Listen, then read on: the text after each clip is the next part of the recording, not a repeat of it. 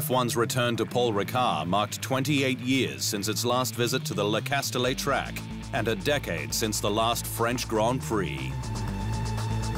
There, Lewis Hamilton took an equally historic result with his first win in France and the Mercedes team's first Grand Prix victory on French soil since 1954.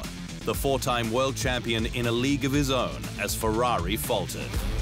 At lights out, Hamilton got a good start. Ferrari's Sebastian Vettel, though, had a better one, but was boxed in by the Silver Arrows and crashed into Valtteri Bottas after the Finn passed him for second into turn one, damaging the Mercedes floor and forcing Red Bull Racing driver Max Verstappen to take evasive action off track, rejoining in second. Vettel then hit Haas's Romain Grosjean down at turn 3, while Toro Rosso's Pierre Gasly collected Force India's Esteban Ocon, forcing them and the safety car out. Vettel and Bottas pitted at the end of the lap with damage.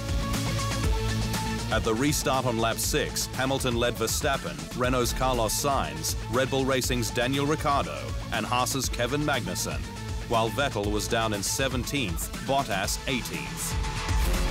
Hamilton set a string of fastest laps, while Vettel was up to 11th by lap 9, before getting a 5-second time penalty for causing the lap 1 collision.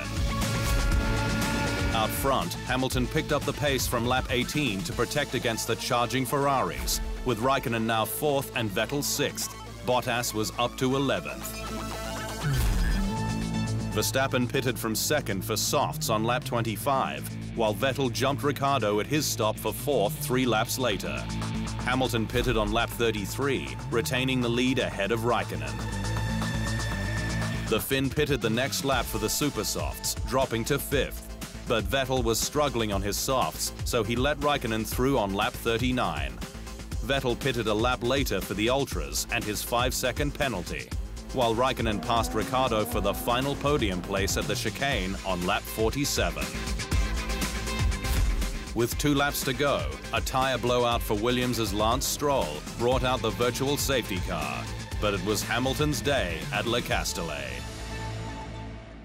TheInsideLine.com for everything Formula One.